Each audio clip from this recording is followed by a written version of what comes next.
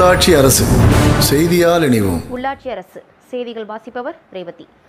கரூர் அருகே கிராம மக்கள் ஒன்றிணைந்து 250 மரக்கன்றுகளை நட்டனர். கரூர் மாவட்டம் பரமத்தி அடுத்து உள்ளது துக்கச்சி கிராமம்.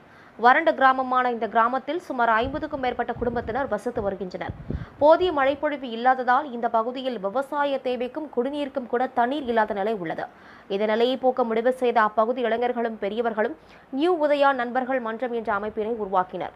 இந்த அமைப்பின் மூலமாக கிராமத்தின் வழியாக செல்லும் சாலைகளின் இரு ஓரங்களில் ஆலமரம், அரச மரம், வேப்ப மரம், பூவரச மரம் என பல்வகையான நாட்டு ரக மரங்களை அரசிடமிருந்து பெற்றும் உள்ளூர் இளைஞர்களின் நிதி பங்களிப்புடன் மரத்தை சுற்றி இரும்பு கம்பி வேலி அமைத்து பராமரிக்க முடிவு செய்து இன்று மரம் நடும் பணியினை துவக்கியுள்ளனர்.